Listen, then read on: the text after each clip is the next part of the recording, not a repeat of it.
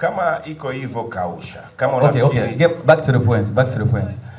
Kwa namaanisha kwamba sikuwa na sababu yoyote ya mimi kuanza kuelezea kwamba si ilikuwa hivi, kawaje, kawa hivi.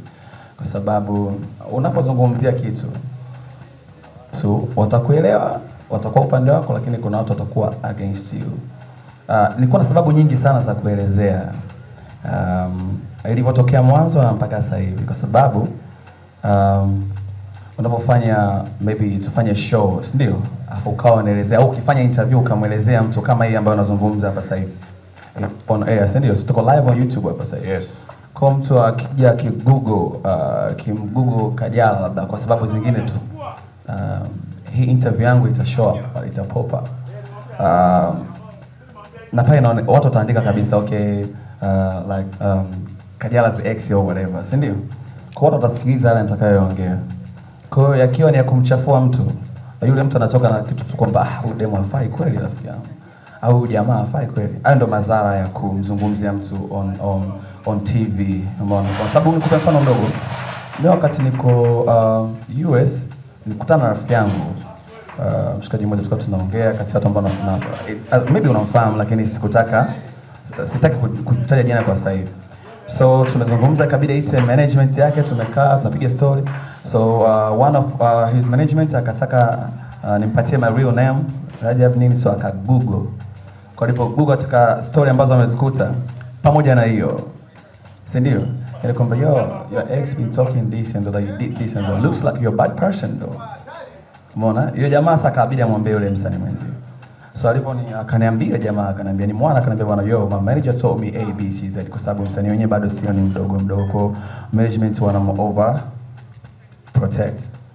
So ikabidi nimwambie that's not real. Ikabidi nianze kumuelezea sasa ukweli kwa ABCZ. Akanambia but we never seen your statement though, you never made any statement. Yani hujawahi kukanusha au kukubali. Si umeelewa? So nilikuwa na kila sababu ya kukanusha au kukubali. Lakini mimi niliona kwamba ushakuwa kwenye mahusiano, ushapita milima na mabonde, na achana kila mtu ana kombe zake. Kwani sasa uanze kuelezea yani what you need? Ushasiku utaonekana kama hujamove on. So nikawa nakausha. Na hata leo mimi ukiniambia nielezee kwamba ukiachana mahusiano yaliyopita, nielezee mahusiano ya pili mpaka mkachana imekuwaje.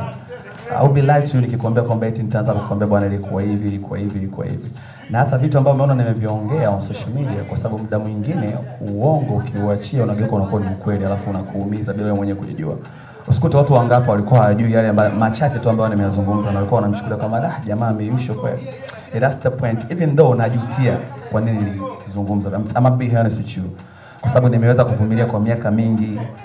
Kwa mfano ukija labda kwenye swala la show, nilikuwa naiona, nishakutana hizo challenge Marekani, nishashindwa kurekodi kwa sababu hiyo na msanii. So let's wait tomorrow, man. Understand? Because my team told me that you look like a bad person where you coming from. So nikabaki tu kwa najiuliza vitu vyote ambavyo umepitia na unapoendelea kuvipitia, kwa malipo yake yanakuwa ni haya. Lakini at the end of the day tunasamehe tu. Na mpaka nazungumza kwa social media, number 1 kwamba ukweli, uongo ukiacha unakuwa ukweli, lakini pia ni hasira na najutia. Katika vitu ambavyo najutia nimewahi kuvifanya ni kuzungumza ukweli, kwa sababu hata kama ni ukweli sikuwa na sababu ya kusema, lakini mimi ni binadamu, ujue muda mwingine una provoke. Kwa sababu kwa mfano leo hii unakuta mtu umezungumza, mimi ni hasa tu kila unachokiona hapo, ujue mimi na brother Dam na Twiz na yote ambaye anasikiliza, kila unachokiona hapa I have sweated for that. Mimi sijawahi kuuza madawa wala sifanyi biashara haramu wala sifanyi magendo. Kwa ukiona na kitu chochote, hata ukiona shilingi moja, ujue nimeitafuta kwa mbinde. So like nimesweat, nimetukanwa. Unajua tena kina Baba Levo, kina Mwijako wanapotukana kila siku. Kwa hiyo mtu unachokipata unakitunza. Kwa hiyo unampa mtu kitu kwa mapenzi, alafu namkuta kesho ni kama anakupostia analingisha kwamba sio nini. So kibinadamu tunajikuta una panic. Na hata kama mimi na panic kiasi gani, lakini kuna muda nafika I always calm down, kwa sababu labda tu nikuibia siri ambayo sikutaka kusema. Dunia sasa hivi inaendelea sana. Watu wananunua vitu, kwa mfano mimi na bank ambayo siwezi kuitaja kwa jina kwa sababu sidhani kama programu hii inaruhusu kutaja majina ya bank. Lakini na bank moja ambayo nikitaka kununua sasa hivi gari, labda nataka ninunue Vera, naweza kudeposit pesa na pesa nyingine nikawa mwisho wa mwezi wanaangalia credit yangu kubwa, wanakata. Ulaya nzima watu wanaishi hivyo. Kwa mfano juzi nilikuwa nimenunua Vera, nishaanza nimelipa almost 75%, then 25 nitalipa. Hasa kwa taarifa kama hujui, ile gari ambayo anaipost anasema gari hata nilikuwa sijamaliza benki kulipa na nimelipa juzi tu. Yaani licha ya matusi yote, lakini juzi mimi nimeenda kulipa milioni 20 kwa ajili ya gari. Si umeelewa? Sasa je, mimi ningeweza tu kuambia benki, gari mimi nusu kachukueni, ingekuwaje? Kamnyang'anya. So lazima tutunze maneno. Kwa vitu kama hivyo vinakufanya sometimes mtu unakuwa una panic. Kwa ukiniuliza, siwezi kuzungumza kwamba ilikuwa kwaje, lakini I just don't like the way, sababu kama tulikuwa wote sawa, si ndio? Na mimi kwamba I deserve that and I did that, si ndio? Nenda so maneno sisho umzungumzie mtu aonekane ni mbaya katika jamii. Nikishaonekana mbaya, watu hawanipendi, wapendi muziki wangu. Wewe unafaidika nini? Hamna ambacho unafaidika nacho. Ufaidiki chochote kwa sababu that's bad. Hasa kwa mfano mimi kama nimeshindwa kurecord, ina maana ninge give up au nafasi ngapi zimenipita au watu wamenichukuliaje in public kwenye jamii. Kwa sababu it's like every day. Na mimi sikufichi. Siwezi kuwa na tatizo kabisa na let's say the owner anazungumzia Zamaradi TV kwa sababu Zamaradi she is my sister.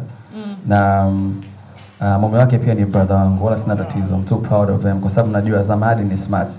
Ingekuwa ile TV ni ya mtu mwingine, afa amemwita Zamaradi ampe kipindi azungumze kuhusu maisha yake binafsi, Zamaradi asingekubali. Okay. Kwa hiyo mimi I'm proud of that na wala sina tatizo na wala hajawahi kufikiria au mpango kusema bana tumie content zangu saje. Tajeni mpaka mtakavyochoka, lakini tambua mimi binadamu sometimes I get hurt kwa sababu huwezi kuniambia kwamba mimi nilifanya tu vibaya tu. Na kama nilifanya vibaya mara ya kwanza, mbona mara pili ulirudi? Na ulirudi kufanya nini? Kwa hiyo ulikuja na plan au? Ulikuja kufanya nini sasa? Kama mimi ni mtu mbaya. So muda mwingine lazima mtu useme aweze kujiuliza, kumbe kwa sababu ningekuwa ni mtu mbaya. Wewe jiulize tu, hata ukimwambia sister umsimamishe hapo, mwambie bana aseme kwamba mwanamke ambaye wewe unajivunia kwa chako kishakupa kitu mpaka sasa hivi unacho. Inawezekana ikawa ni mjadala, si ndio? So for me nili appreciate kwamba that is what it is, I'm proud myself. Hivyo kuongea ilikuwa ni hasira, but nilitake kwamba okay, hamna mtu ambaye mess up. Nili mess up, I went back to high, let's do this, si ndio? To a lot, hamna kitu kipya, let's do this, si ndio? Tuko pamoja kwamba namthamini kama this is for you, this is for me, tunaenda na maisha yaendelea. Sikutaka hata kusema but as person na mwingine you get hurt. Yaani unaumia, unaona kwamba why is this? Yaani kwa nini naonekana mimi ni mbaya? Kila kukicha mimi ni mbaya. Alafu pia mtu ambaye ana influence kama unavyosema. Unajua mtu mwenye influence akiwa anakuzungumzia kwa ubaya kila siku, jua ana mashabiki. Kuna viongozi wa nchi wanaona. So nilikuwa tunatamani kwamba okay, haina shida kama umezungumza mabaya, siku akiisha but sometimes say something zuwaambie watu like how good I was to you. Chukua ta video basi nitaubeba, weka kwenye show kwamba we had a good time in Zanzibar, tumeshoot hii. Inashindikana kitu gani? Si ndio? That was my blame. Mani sina tatizo na yeye kufanya show, aendelee afanye hata kitaka miaka 6, miaka 10, it's fine. And I wish her all the best. Na sijawahi kuwa mtu mbaya kwenye maisha yake hata siku moja. Kwa sababu ningetaka ubaya au ningetaka labda nimdhalilishe. It's so many things I can do. Okay. Yaani wewe ukiwa unaona hii hapa, ukiwa wewe ni mmiliki wa hii saa, sio ndo owner wa saa. Unaweza kuwa mmiliki afu sio owner. Sio umeelewa? Kwangu mimi kilichonijia kichwani ile message ya mwanzo ile nitumia kwamba hata tukitokea tuko pamoja tena, you still the best man in the world. Kama unataka nikuonyeshe na tarehe sawa, but I don't do that. So hiyo mimi nili appreciate, nikaona okay, kumbe yeye ameipokea kama as a human nature. Vitu vingi lazima viendelee, si ndio bwana? Fresh and I'm cool and all that. Sometimes hata kiposti sio nini msingo, mimi naona kama entertainment, but lazima watu wa get busy kuzungumza, hata sijai hata kumind and all that. Lakini ilipokuja mambo ya show, afu nikapata damage, naona watu wanazungumza hivi, watu wengine wana take it serious, nikaona no. I have to make notice about this. I have to clear the air about this. I don't know.